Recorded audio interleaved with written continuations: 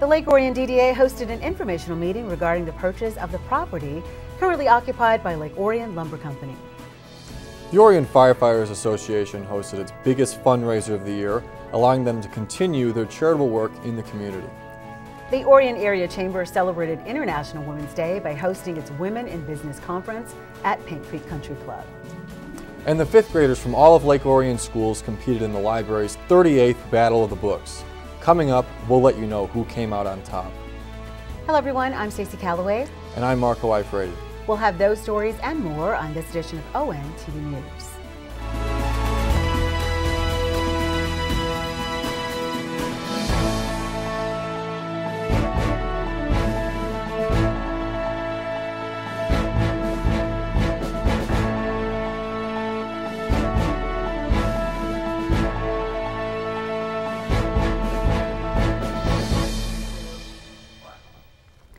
The landscape of downtown Lake Orion will soon undergo significant changes, with several parcels slated for development over the next few years, including the property that greets northbound travelers heading into the village.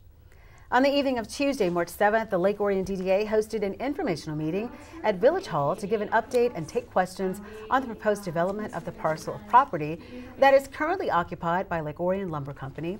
DDA Director Molly Lalone welcomed those in attendance and led the presentation alongside architect Scott Reynolds and village manager Darwin McCleary. She told us the parcel has not been purchased yet, but if the DDA buys the property, it would allow them to control how it will be developed. If you look at the example that we provided, that was a developer who was ready to come in, and they had 94 parcels there and no public amenities. There were no public amenities there. So we want to change the conversation at that corner. We want it to be downtown Lake Orion's corner, not a developer's corner. We want this to contribute to our downtown and to our residents. We want to give them something that they can use, and we've got several different uses that we have planned. Although renderings were projected on the screen, we were told nothing is final, and plans continue to evolve, with the DDA encouraging public input. I was very focused on parking. I was very concerned about whether or not we were going to have parking, but what came out of the design shred is people wanted a designated, dedicated event space so that they could gather, and it would relieve some of the congestion in the downtown when events are going on. The corner of Atwater and Broadway is kind of the initial parcel leading into what would be downtown, right before you break off into Broadway Street. So we find that there's a key opportunity with this parcel to either provide an architecturally significant building on the corner, have an event space, and I think that was the most interesting piece about making sure the public was involved in the process. Was we discussed that an event space or a permanent event space would be very important to the community, including myself as a resident, that would be there, and that hopefully would draw events not only through downtown but into additional pieces of the village when we have great events going on. Should the DDA move forward with the project, a $5 million bond would be used to purchase the property, and the DDA would seek out partners to develop possible retail and residential projects. We want to use the funds that we have left over after the purchase as seed money to help attract private and public partners, and then the funds that they use will help us get this project done, and that'll help us pay, we'll continue doing more projects as we can. But we feel like there's an opportunity for additional economic investment space, specifically that of restaurant retail components, something that would be engaging with the public, engaging with the walkability of downtown. And we do feel that there would be additional opportunities, whether it be townhomes at the rear of the parcel. That was some of the earlier concept drawings that we were looking at. And then the other opportunity would be the purple building. In these concept renderings, we could have a second floor. That could be office or it could be residential. And we do envision that to be significantly less dense than what a private developer would bring in, because we're taking a look at all the other community components that we want to incorporate into this design. Not only the retail residential component, but also the walkability, the event space, additional parking that supplements the success of downtown and the existing businesses and events that we already have down here.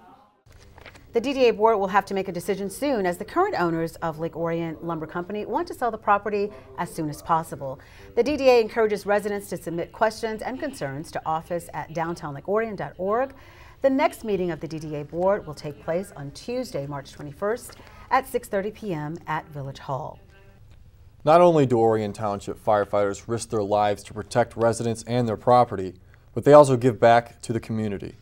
Recently, a major fundraiser returned after a 2-year hiatus. On the evening of Saturday, March 4th, more than 150 firefighters, dignitaries, and members of the community arrived at Paint Creek Country Club for the 36th Firemen's Charity Ball.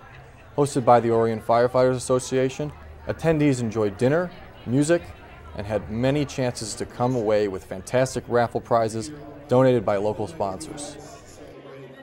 So we have a myriad of different raffle items, some premium raffles like a trip around the world or a trip you could anywhere you want to go to. We have a phenomenal Jack Daniels donation package, and then a host of raffle items down the way, from kayaks to a Blackstone to tool sets to Gucci sunglasses. The event returned after a 2-year hiatus due to the COVID pandemic. It is by far the OFFA's biggest fundraiser of the year, and allows for nonprofit organizations to pursue its mission of giving back to the community. So we have a host of different ventures, one of them being the Miracle League Field. We sponsor and we provided funding to the scoreboard for the Miracle League Field. So in addition to that, we have the Adaptive League within the township. The Adaptive League is a league for special needs children in the township, and the OFFA was the first group to ever sponsor this baseball team. And so we provide them funding every year, no questions asked. In addition to that, we have a scholarship fund for first responders, a burnout fund in case you're burned out of your home, and other charities and events throughout the community that we help support, in addition to helping local kids and families at Christmas time. For more information on the OFFA's efforts in the community, you can send an email to orionfireassociation@gmail.com. You can also find them on Facebook. Oakland County recently announced that 29 senior centers from all over Oakland County will receive grants ranging from $25,000 to $250,000 to improve services and facilities, and our own Orion Center is one of those recipients. As part of the county's American Recovery Plan Act, Orion Township will receive $250,000, which they will have to match using COVID funds to construct a new deck and an ADA-compliant sidewalk. It's something the township has dreamed of doing since the construction of the Orion Center in 2011. Excited, definitely very excited, because word was that there was not everyone got it, so you're a little nervous. So just excited to be able to bring something to the center, brand new. I know all of our members are going to love it, so just really excited. The township is hoping to use the new deck for luncheons and events. It can act as a meeting space for clubs, or senior citizens can just gather and socialize. So we actually had the architects out this morning. He was going over all of the rough draft of what we want in place. We'll go out to bid for the construction of it this summer, and then hopefully start after those are accepted. So hopefully by next summer we'll be able to sit out and enjoy it. Yeah. Other senior centers will use the grant to upgrade kitchens, roofs, meet ADA requirements, and create pickleball courts, new park space, and recreational activities. The county has also created the new position of Director of Older Adult Services to make sure older residents are aware of all the resources available to them. Love in the Name of Christ, or Love Inc., is a nonprofit organization that links churches, volunteers, and service agencies to provide assistance to those in need. Recently, the organization had its largest fundraiser of the year. On Saturday, March 4th, approximately 140 members of the community gathered at Indianwood Golf and Country Club for the Share the Love event, benefiting Love Inc. Those in attendance enjoyed food and dancing and took part in silent and live auctions. So this is our Share the Love event. We're so excited to have folks here actually in person. We haven't done anything like this in about 2.5 years, so we're really great. We're happy to have everybody gathered in person to be able to share all the exciting things that we're doing at Love Inc. We're just so grateful for all of our relationships in the community, and we couldn't do it without our board, our staff, our volunteers, and our donors and our sponsors. The money raised at the event helps the organization achieve their goals, including offering a community meals, a clothes closet, beds, laundry services, and more. Yeah, so what we're doing is moving more into transformational ministry, and it'll help us build relationships with folks, help us start our faith and finance, our managing money classes, so we can actually move with folks, not just give them that handout, but help them, in the long run. For more information on the services Love Inc. provides, you can call 248-693-4357 or visit loveincofnoc.org. What started out as a small event inside the Orion Township Public Library almost 40 years ago has grown into a massive competition that nurtures a student's love of reading. On the morning of Saturday, February 25th, fifth graders representing all of Lake Orion schools gathered at Walden Middle School for the 38th annual Battle of the Books competition. The students formed 27 teams and were challenged to read 9 books, which were revealed last November. The Orion Township's library's youth services staff came up with 200 questions and whittled them down to 50, asking the teams to submit the correct title and author for a possible maximum total of 100 points. We read the summer before, so we read a bunch of books and pick the top 10 books we like, and we announce the titles in November at the kickoff at the library, so they've had about three to 4 months, depending on the timing, to read the books, prepare their teams, and study for battle. It is kind of like a year-round process for them. As soon as they're done with one, they immediately have to start planning details for the next. And yeah, like you said, it starts with title planning early on, and they're eventually announced in November, and several meetings, virtual and otherwise, with teams throughout the process. The kids make fun videos to sort of, present the books in fun ways throughout. So it's a whole long process, and it looks like everybody has a good time doing it. A few days later, on Wednesday, March 1st, the teams arrived at Lake Orion High School for the finale party, where the winners were revealed.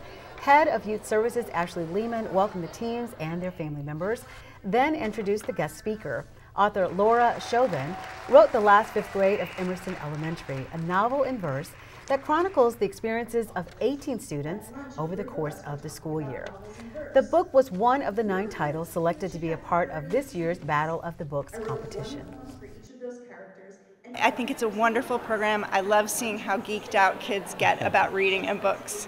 You have to give credit to teachers and librarians who run these programs, that having something like Battle of the Books, it just gives kids an extra way to engage with reading beyond, having a book that they take home and read or read in the classroom, and to be creative in the way that they interact with books through their costumes, their team names, and make it feel like a celebration, which it is. Reading is a celebration.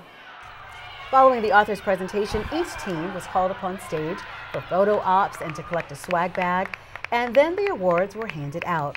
Receiving the award for Best Team Name was the Trick-or-Treaters, that's Treaders. The award for Best Costume went to the Sugar Sweet Readers, and Most Team Spirit went to the Ranch Readers, which included one student dressed as a bottle of ranch dressing. Finishing in third place with 91 points was the team known as S'more Books. Coming in second with 93 points was the Rainbow Readers, and named champion of the 2023 Battle of the Books with a perfect score of 100 was Team Fairy Tales from Orion Oaks Elementary.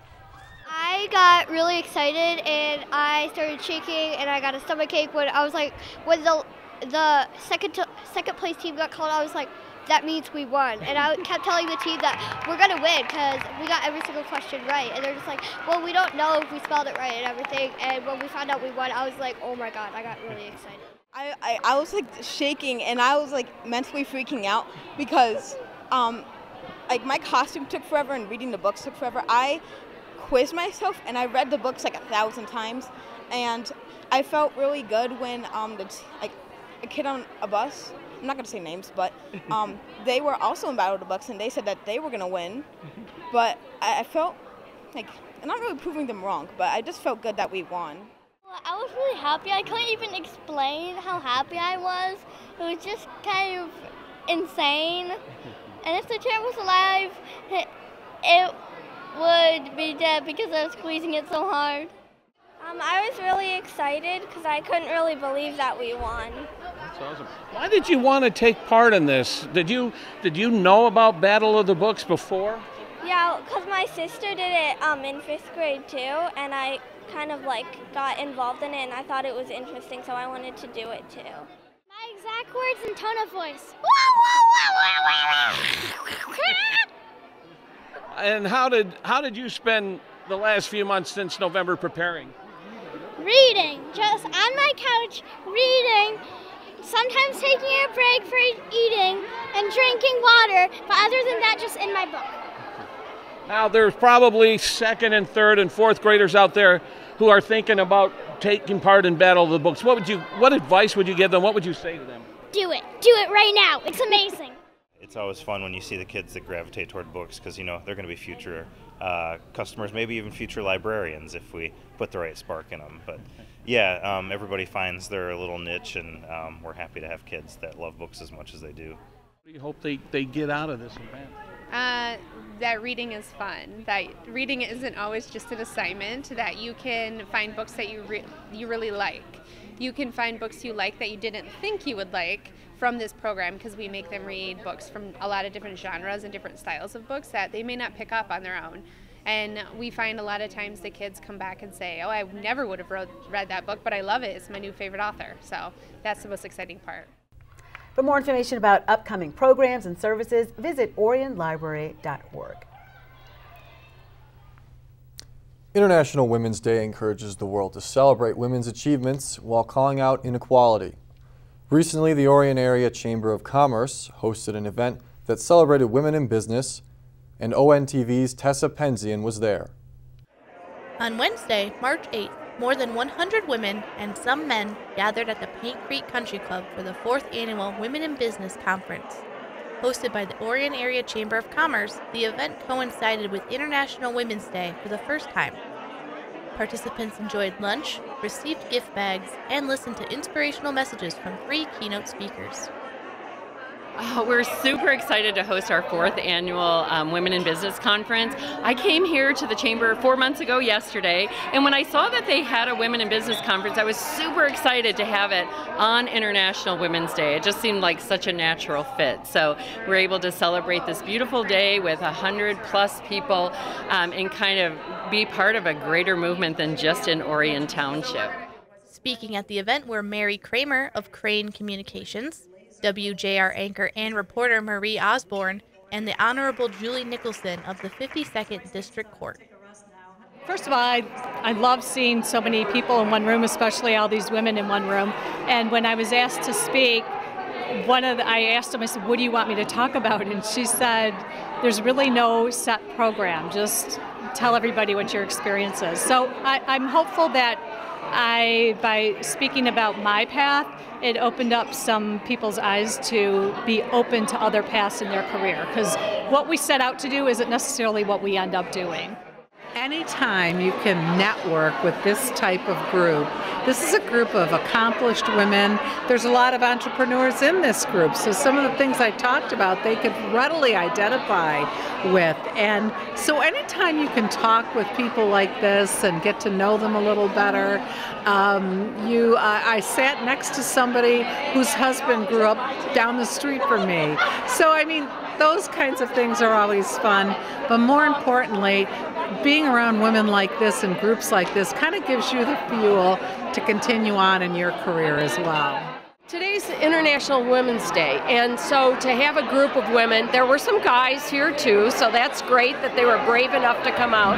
But the idea of being in a room full of women, it's still a very empowering feeling, and I think it's important.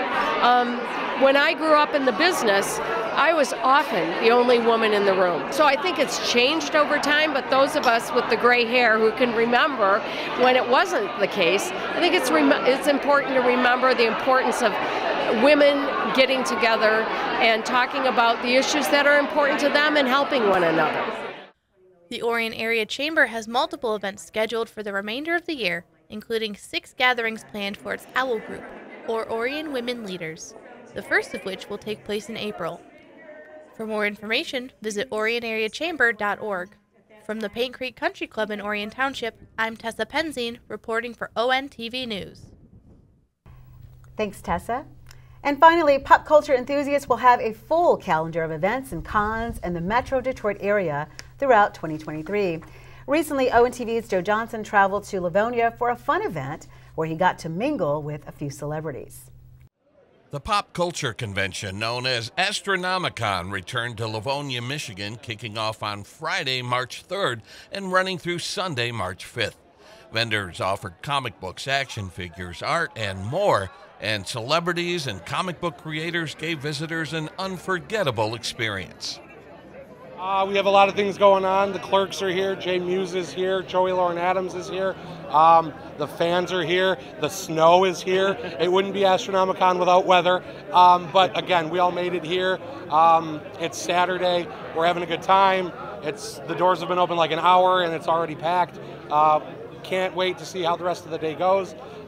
Thank everybody for coming, and we'll see you next year. Now in its 6th year, Astronomicon began in 2018 in Sterling Heights and has moved to various locations over the years as it continued to grow. This year's event was held at Burton Manor in Livonia and attracted pop culture enthusiasts from all over. Well, we do wrestling, we do horror, we do pop culture, the three main genres that we do. The first year was all our friends from the industry that we took a chance on us. As we had proof of concept, we have gotten bigger and kind of had our little goals in mind, and that's where our guest list comes into play. Oh, Liz, hi. I'm Michael Berryman, and how come you're not here? You should come here to this Astronomicon. Look at all the people. We're having fun. It's a weekend. It's snowing outside. We act like children. We're kids. I'm going to buy a comic book.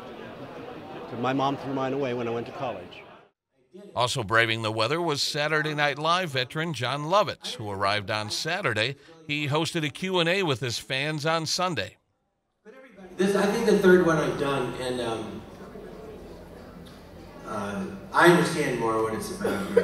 The first time I was like, I didn't get it.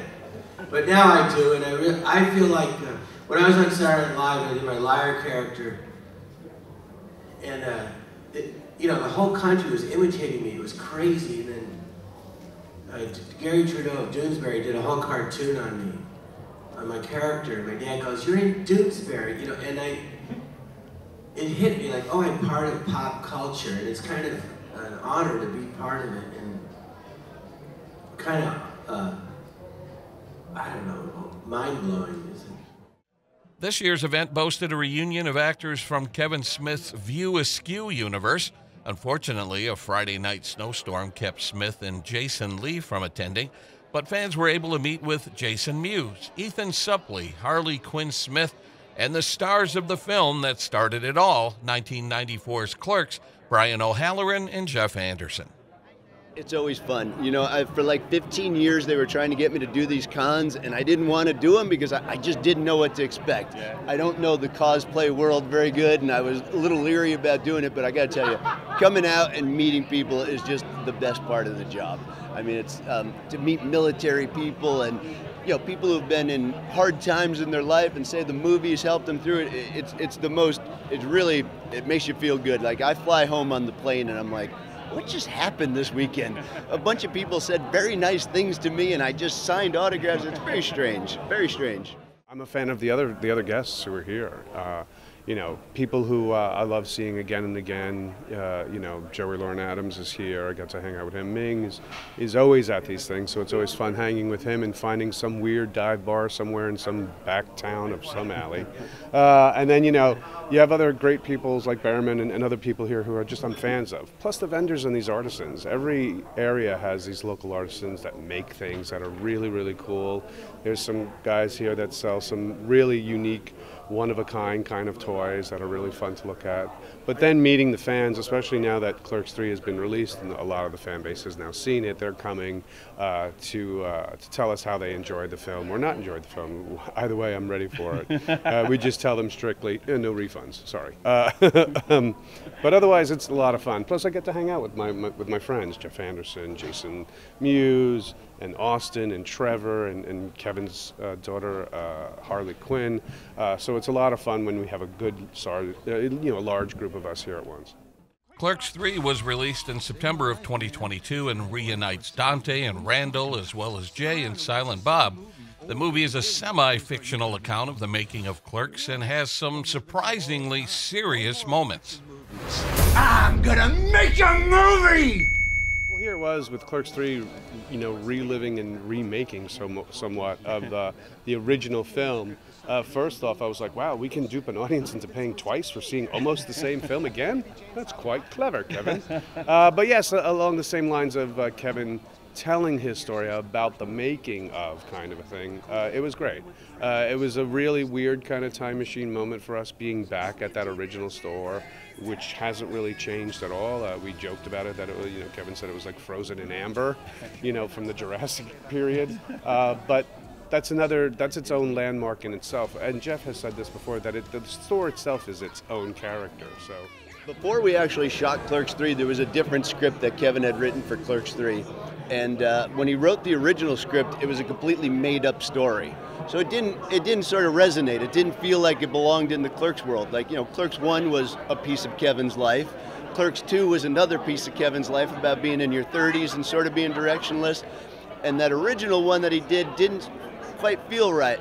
So when he rewrote it and he wrote the version that we've all now seen, that was, again, a little more personal, and I think that's what resonates. Like, it tied in a little better.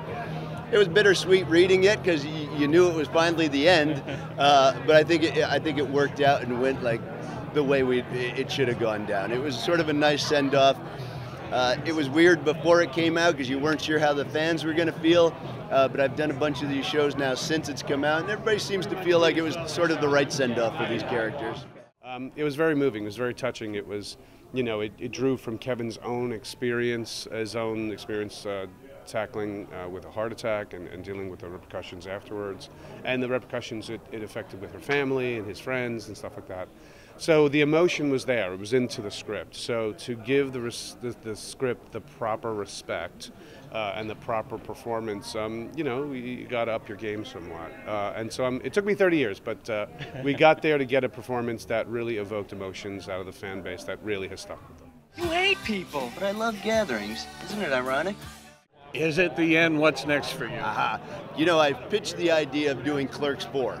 It usually takes me a long time to sign up for these movies, but I told Kevin if he does Clerks 4, where Randall buries Dante in the pet cemetery, I would totally do it. This guy is coming in to mess with me. I see him coming out of the corner of my eye, and I'm trying to talk faster and faster to get it wrapped up before he's behind me messing with me and shit. Wrap it up, Jeff. Wrap it up. Such a camera hog. He just can't get enough of the camera. Every actor wants to be a director, right? I'm telling you. So when you say Pet Cemetery, we're bringing him back to life, right? I would love to see it. And everybody I pitched that idea to says, I would see that. I mean, we just keep them in the cooler back there and we march them out. I would totally do that movie. I'd sign up for it today. To keep up to date on upcoming events, visit Astronomicon.com. You can also find them on Facebook, Twitter, and Instagram. In Livonia, this is Joe Johnson reporting for ONTV News. Thanks, Joe. And with that, we'll wrap up this edition of ONTV News. On behalf of the hardworking ONTV News team, I'm Stacy Calloway. And I'm Marco Iafrate. Thanks for watching.